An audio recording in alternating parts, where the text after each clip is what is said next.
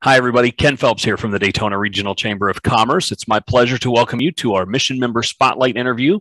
Our mission members are those business and community leaders who believe strongly in the work of the Daytona Regional Chamber and go over and above in their support of our mission. And it's my pleasure to welcome Danielle DeLoach of Marine Terrace Resort to learn a little bit about their team and their organization. Danielle, thanks for taking a few minutes with us today. Thank you, Ken. Appreciate being here. How are you doing? I'm doing well. Tell us a little bit about Marine Terrace Resort and some of the features at the property. Okay, Marine Terrace Resort, we've been here opened for 37 years now. Within the last few years, we've been making a lot of progress in and around the community. We're a timeshare resort week to week, but we do nightly and weekly rentals.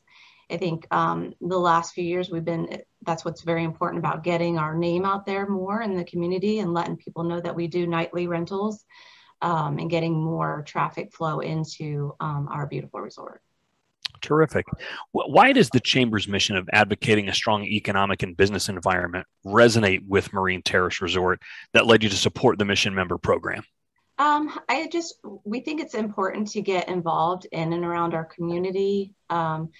Meeting new people, the events that you have, the eggs and issues, different night events, just getting out there and meeting different vendors and trying to get our name out there more, to get involved with you and the community.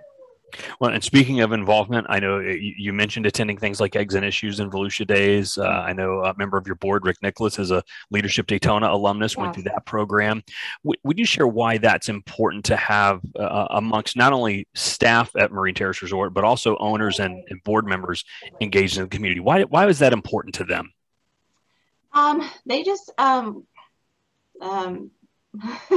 they just want to be involved, just to get more involvement out there in the community and know what's going on, really. Yeah.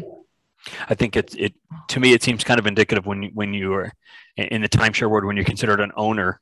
Yeah. That implies some investment in the community, so that makes sense to me. Absolutely. Well, let me ask you then this last question. What do you believe is the best aspect? And maybe I'm asking you a loaded question since you work on the beach, basically, but what do you believe is the best aspect of doing business in the Daytona Beach region? Being here in beautiful Daytona Beach is the greatest. I mean, I don't really know what your question relates to, just basically Was it for you? Is it people? Is it location? Is it all of the above? Definitely, it's the location of being in Daytona Beach and bringing new people in to our community here. Well, I can tell you when I talk to friends and colleagues that work in other parts of the country and they see pictures we take of where our office is located or where your resort is located, It does definitely make them a little bit jealous. So right. But then I'm jealous where they are too. So you take for granted where you're at, but it is absolutely beautiful when you just walk out here and just see it. Absolutely. Well, Danielle, thanks for taking a few minutes with us today and sharing a little bit about Marine Terrace Resort. And we're very grateful for your support of the Daytona Regional Chamber. Thank you, Ken. Appreciate your time.